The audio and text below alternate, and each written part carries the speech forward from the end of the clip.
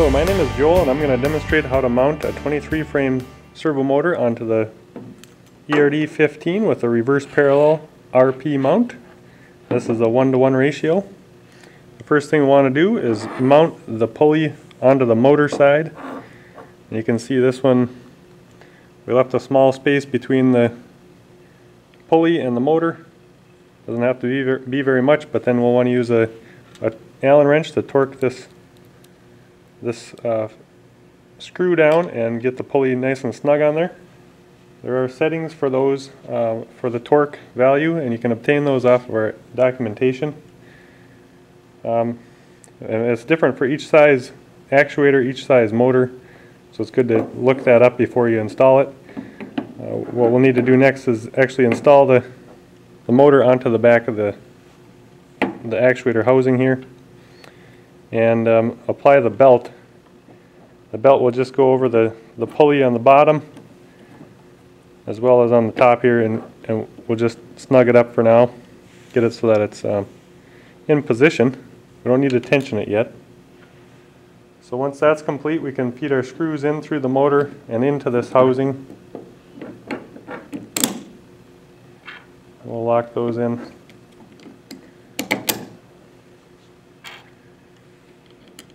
Once those are in position, we have 4 nuts that will go onto the inside of the housing and hold those screws into place.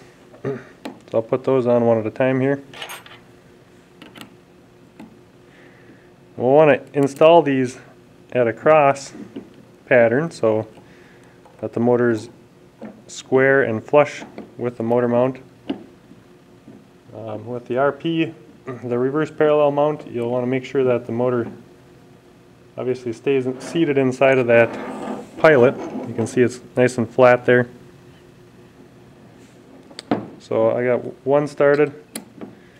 We'll get this next one. I'm just going snug. I'm not tightening them all the way, so we can come back and do that. What we need to do is tension the belt to a certain pound force, and we need to do that before we tighten these screws all the way. So I'll get these all 4 started.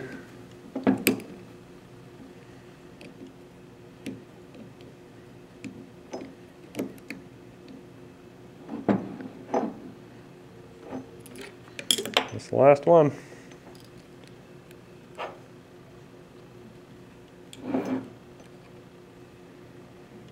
Now the torque on these screws isn't nearly as important as it is for the pulley itself. The pulley needs to be set to that certain torque spec because that's where all the work is happening, right at the end of the motor. So what I'm going to do is make sure that these are somewhat loose.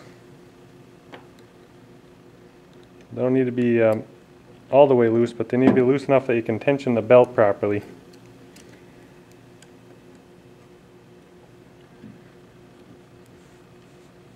So I get those loosened up a little bit more. Looks like I got them a little too tight.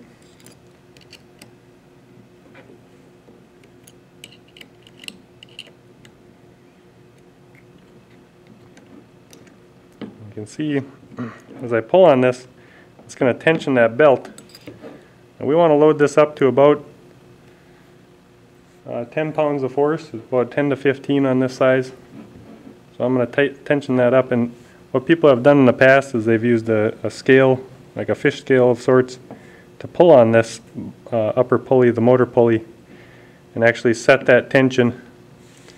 In our manufacturing facility, we actually use a tool that separates the 2 pulleys and sets it to a certain tension there. So we'll get that belt tension, and then we'll snug up or tighten up the screws on the motor. You'll actually want to do this when you tighten these up. You want to make sure you're doing it in a cross pattern. So you want to go across to the other side of the motor when you tighten it up. I'm going to go to a certain spec here, torque, and go across to the other side,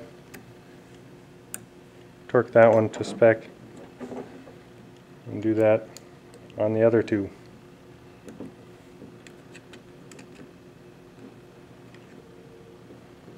It's good to have all four of those to the same torque so that the motor is seated flat against the housing. Now the belt should be set to that tension that we set it to. And now we can put on our housing. Housing is simply a cover. It kind of supports that RP plate as well, the reverse parallel plate, but we'll just put these screws in to the back and tighten those down. And we'll be all set for operation.